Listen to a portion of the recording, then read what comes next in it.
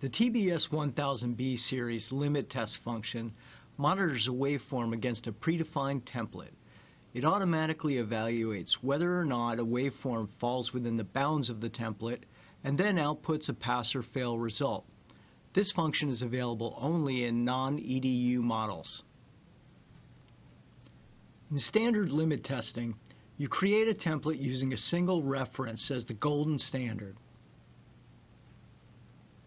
Then you specify horizontal and vertical tolerances to create boundaries for the test.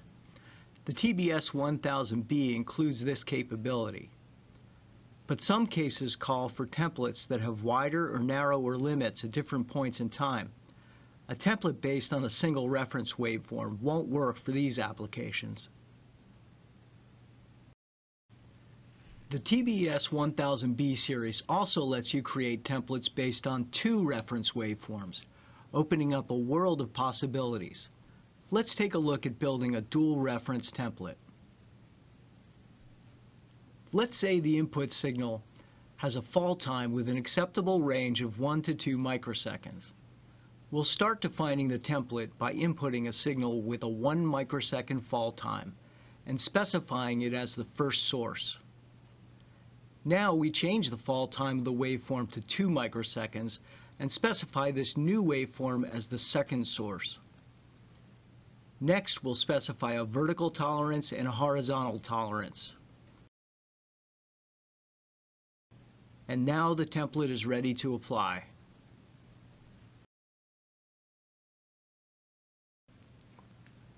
When the test is running, the oscilloscope automatically monitors the source signal, evaluates whether or not the acquired waveform falls within the predefined boundary, and outputs a pass or fail result. You can define the conditions that will stop the limit test. You can stop after acquiring a number of waveforms, violations, or elapsed time. If a failure is detected, you can specify what action should be taken. By selecting Action on Violations, you can choose to save the waveform, save the image, or to do nothing. You can save both the setup file and the template to a USB drive. The setup file and template can then be loaded into other TBS1000B oscilloscopes for production testing, for example.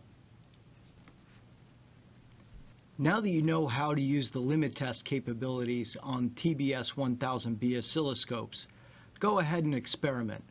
You'll find that it's a powerful and cost-effective way to capture variations in your signals. Find out more at Vicom's website.